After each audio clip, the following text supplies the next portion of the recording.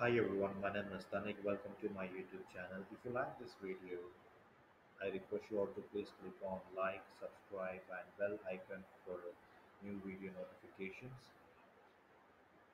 And today I'm going to discuss about the Google call forwarding number and how you can check this reports on using Google Ads. So first of all, you need to have the settings enabled in your Google Ads account. Previously, you used to have the Google forwarding option enabled at the ads level. Right now you also have, but now you also have the options at the account level. To go to the account level settings, first of all, you need to click on all campaigns, okay, and then you have to click on settings. I apologize, my system is very slow today. However, I'll try to manage with the available options here. So you just need to scroll down on the second navigation panel, click on settings, and let's wait for the page to be loaded. So on the top you will see campaign settings and account settings. Please go to the account settings,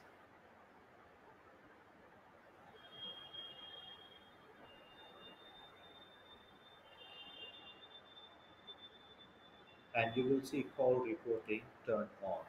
So when you opt into the call reporting service, for example, you are using call only ads and you're trying to track the call data that you're receiving through Google Ads, you need to have the call reporting on.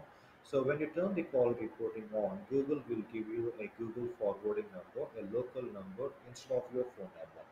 So you on your ad, you will see a different phone number instead of your business number. This will helpful for the system to track how many conversions that you are getting through calls.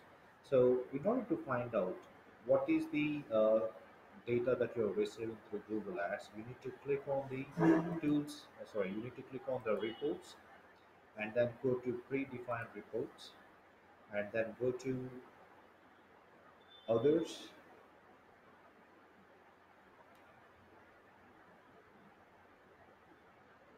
You can click on extensions and you will see two options, call extensions and call details. If you click on call details, you will see the list of data that how many calls that you are getting through Google Ads and how much duration that they try to interact with your business.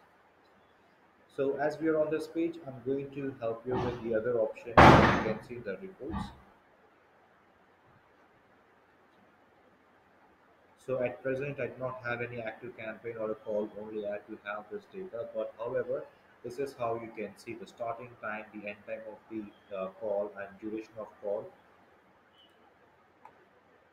and from which country you have received this, and area code, status, and call source, and from which campaign and which ad group you have received this data. You will have all this information. If you want, you can also use the available options like a filter to get more in details of the data that you're looking. Okay, like you have the list of ad groups, ad group with strategy type. So to get like more information that could helpful for you for a data analysis and helps you to take the appropriate decision to proceed or to make any modifications and make any necessary changes for the required for the required business output through Google Ads. And you also have other options. When you click on reports, you just need to click on predefined reports. Let me just talk about the available options here.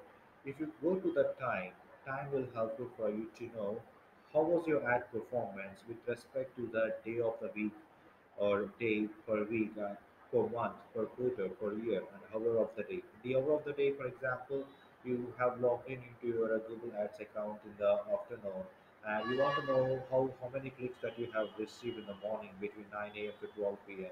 And you can come here and you click on the hour of the day, and Google will show you the list of data at what time you have received the clicks and what is the how many clicks and how many impressions that you have received with respect to the each hour. You will see 1 p.m. or 1 a.m., 2 a.m., 3 a.m. Like that, it will follow the time schedule of 24 hours, and as respectively, you can see how many clicks that you have received at that particular hour, impressions, and what was the CTR, and what was the cost that you have spent. And This will help you for you to know more in details of this. And coming to other points, like you need to just adjust the date range here. When you scroll up, you will see the bell icon, or you will see the date range here. When you click on it, you have the option to choose. For example, you want to know at 3 p.m. on July on February 13th at 3 a.m. what was my ad performance. You can just adjust the settings accordingly and you can make the changes. I hope for this video will helpful for you. If you have any further questions, I advise you to please click on uh, like, subscribe button and bell icon. And if you have any further questions, please let me know through comments. And I'll be very happy to follow up and do my best to clarify all your questions. And I'll try to respond at the earliest. Great talking to you guys. I wish you